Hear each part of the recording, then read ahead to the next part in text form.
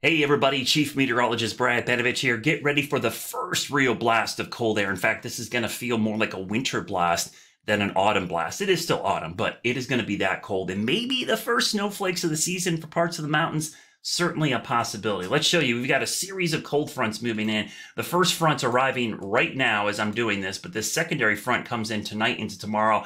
And it not only ushers in some really cold air, but it'll bring a little bit of what we call upper level energy and some moisture associated with this upper low. You can see it over the Midwest right now, kind of spinning right there. If I quickly show you the temperatures, it's pretty crazy how cold it is in many areas of the upper Midwest. We've got a lot of 20s showing up right now this morning in parts of Minnesota, even low 20s and teens, a lot of 30s and 40s all the way down into the Ohio Valley. And you kind of get the idea, as you can see. I'm going to turn on the temperatures here a little bit easier to see. You can see that cold air behind the first front, but this second front really has the mother load of cold air. And yes, there is some snow mixed in there.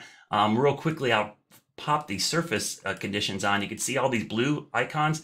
That's where there's snow being reported and snow mixing with rain, and it's a cold rain out across parts of Michigan. Now, what's going to happen is when a secondary front moves in, we're going to see the flow switch around to the northwest, and then we're going to pick up some moisture from the Great Lakes. And that northwest flow, especially when it's perpendicular to the mountains, will produce a little bit of snow. Well, that's coming up probably tomorrow night into Wednesday. But we've already got numerous freeze warnings and all kinds of freeze watches in effect for our area.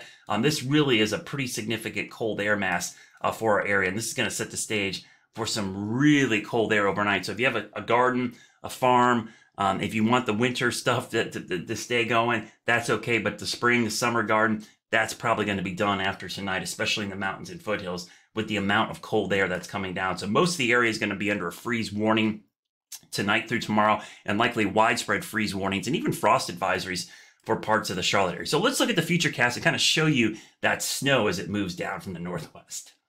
All right, so one front moves through today, another one moves in tonight, but you can see this upper low and all this energy over the Great Lakes. That's a lot of moisture in the mid-levels, and also the low-level moisture starts to pick up quite a bit as well.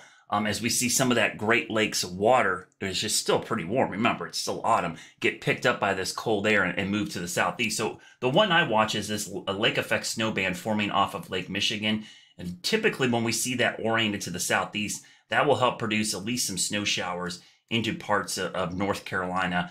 Not so much tonight. This looks like rain, maybe a few showers along the front, but it's really tomorrow night. Now, hopefully this will play out. You could see going into tomorrow morning, we'll go into tomorrow afternoon. I want to watch this second wave or piece of energy come down. This is Tuesday night, and you can see there is a nice plume coming off of Lake Michigan right there, oriented towards the mountains. Now, West Virginia clearly going to see more of this potential, but if you look closely, some of the highest ridges in the Smokies, Roan Mountain, Beach, Sugar Mountain, Grandfather Mount Mitchell, up towards Mount Rogers there in southwest Virginia. You could see that those are the areas that typically in this setup see snow. And it might not be showing up on your apps or anywhere else, but this is the kind of setup that typically does produce some northwest flow. If you live in the mountains long enough, you know this setup quite well.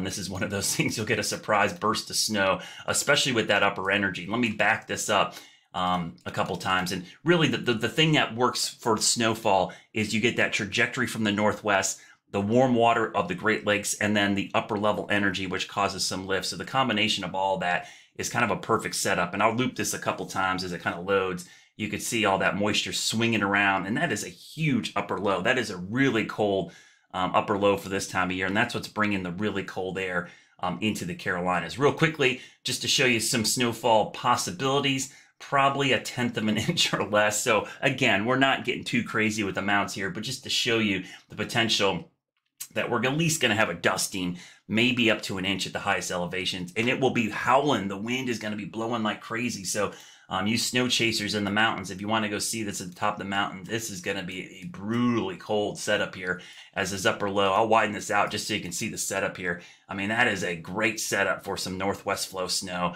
especially the first of the season. Bundle up, get ready, get those heaters ready to go. It is going to be cold for the middle of the week. We're talking highs in the mountains might not get out of the 30s. Across the foothills in the Piedmont, we're talking highs in the 50s and 30s every morning this week. So really cold air. Enjoy the mild air today, because after that, it is cold the rest of the week.